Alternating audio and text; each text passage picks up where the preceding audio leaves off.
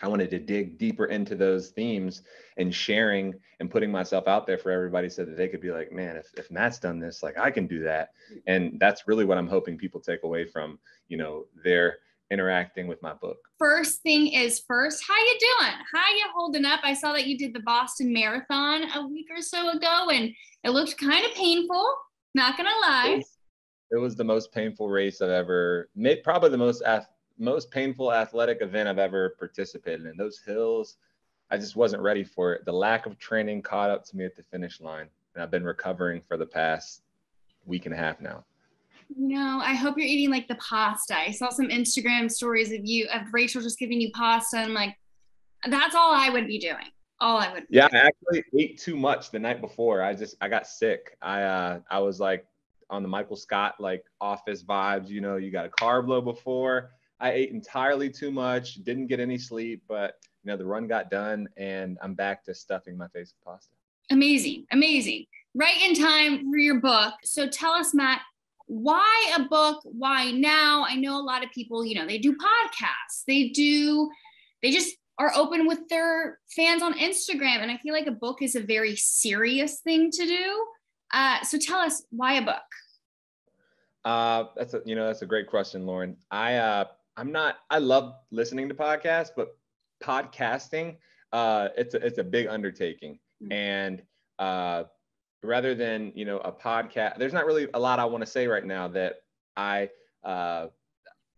that fits into that genre. The book was the most concise way to get everything out that I wanted to share with everybody. And selfishly, that book journey started for me when the show started airing, and I'm just like, I don't remember this taking place the way it did. Like the things I shared, the things I wanted people to know about me, just didn't make that final cut. And I thought it was important for people who wanted to have context to why I made the decisions I did, and what led me to all those points, for me to put a collection of events in my life that have formed me into the man I am today.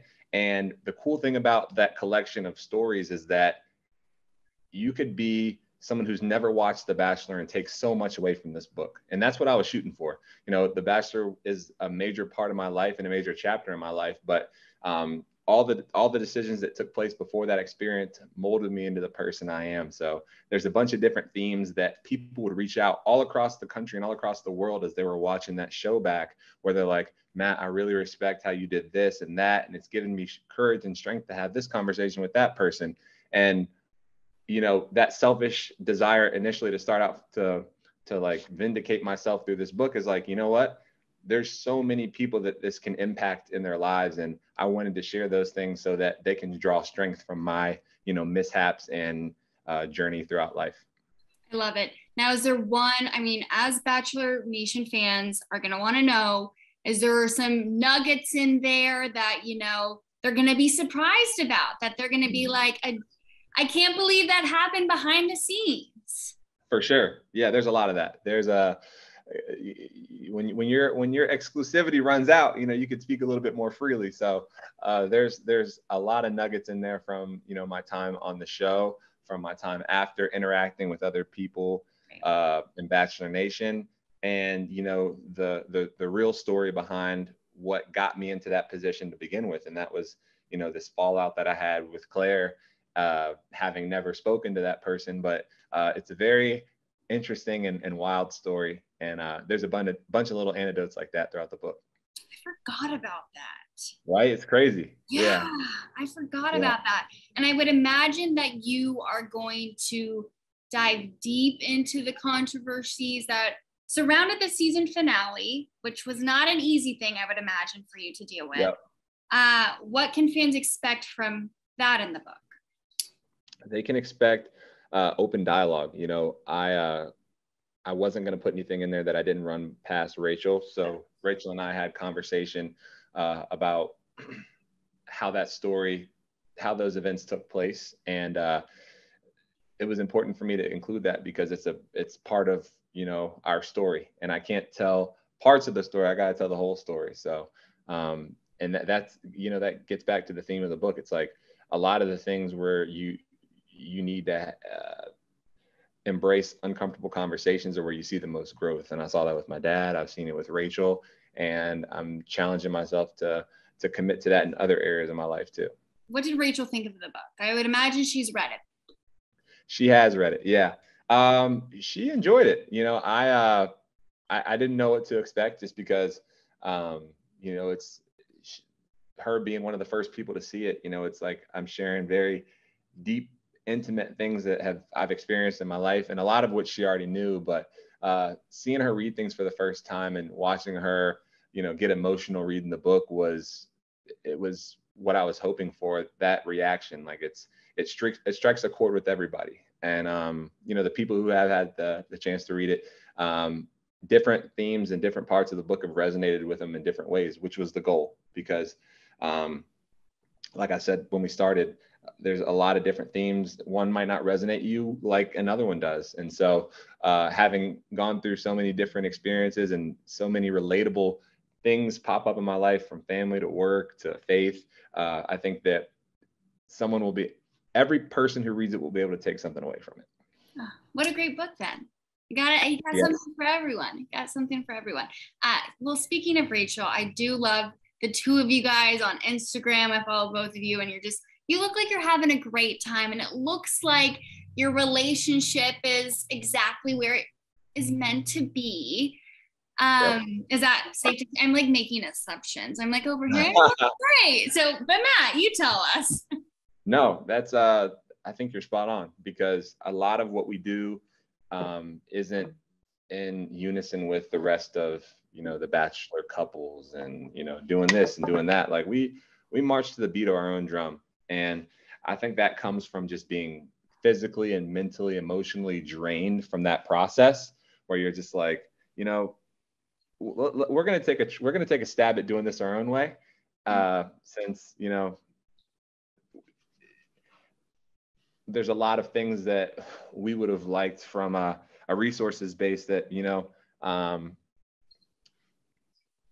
weren't there. So we've gone about things our own way, and it's proven to be the best way, because we know what's best for each other, and we're just real and authentic. Like we're not trying to please anybody. We're just trying to live our lives, and when we do that, along with just being good people, good things happen. And I'm very excited for what's to come and how our relationships progress since that point. I love it. And I would imagine that, you said like the other Bachelor couples, I would imagine that like it might be easier for you guys to have a more real and authentic relationship without being attached to the show. Yeah, I mean, again, very fortunate from that standpoint. And it's sad though, because I think when you go through such an amazing experience like that, where you get to meet all these cool people and do all these cool things, you would hope that, you're on better terms. And unfortunately, the way that things often play out, a couple of years out or a couple months out, a lot of those people who are championing the show and faces and voices for the franchise, are left with a bitter taste in their mouth. So, yeah, it's unfortunate, because it's so cool and there's such an opportunity to double down on those stories and people, but it is what it is. Well, one person that is from Bachelor Nation that I know you're still best friends with is Tyler Cameron. How I saw an article the other day that was so funny, that he was like, the things I miss and I don't miss about living with Matt James. And I'm like, what? Hey, there's probably a lot of the latter, because I have very quirky habits. Yeah. And I could probably guess what's on that list without even reading it. So yeah, he's probably had enough of me for right now. I have a tendency to leave things places. Organized chaos is what I call it. It's fine. Yeah. As long as Rachel's the opposite. Oh yeah, yeah. Constantly picking up after everything I'm leaving around the place, and getting the same complaints I was getting from Tyler. So at least I'm consistent. So at least you're being true to yourself. Like, hello. Yeah, I'm consistent. The main question that Bachelor is always like, well, when are they gonna get engaged? But you're not really into the whole Bachelor thing anymore. But is that a conversation that you guys have? For sure. I think that when you date someone at both of our ages, that's something that you think about, or, you know, you're wasting each other's time, you know. That's the reason why you should be dating someone, to figure that out. So yeah, we're in that process. I love it. Okay, Matt, before I let you go, describe your book in one word. Just what would that one word be? That's a great question. What would my book be in one? Motivation. Motivation. Yeah, because there's a lot of things that I've been through that a lot of people have been through, shared experiences, and for them to pull the motivating aspects and themes from those stories will be what I hope they take away from it, and just to call back on, like, yeah, Matt went through that, man. My boss thinks, yeah, Matt had it, yeah. So it's just like calling back, recalling all the things that we've been through, and using it to empower themselves into what they're destined for, and that's just happiness.